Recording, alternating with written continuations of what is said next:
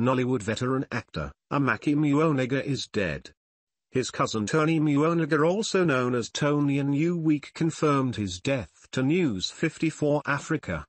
Muonagor died at the age of 62 after a battle with kidney-related issues, diabetes and stroke. In 2023, he suffered a stroke that led to partial paralysis of his left leg. The veteran actor's death came just days after he pleaded for financial assistance on social media to enable him to pay for a kidney transplant. One of the videos that went viral on social media earlier this month shows Muonagor on top of his bed with a bandage on his chest. The news of his death comes as Nigerians still mourn the death of Nollywood star John Okafor alias Mr. Ibu, who also sought medical aid before his death. Many of his fans have mourned his death on social media.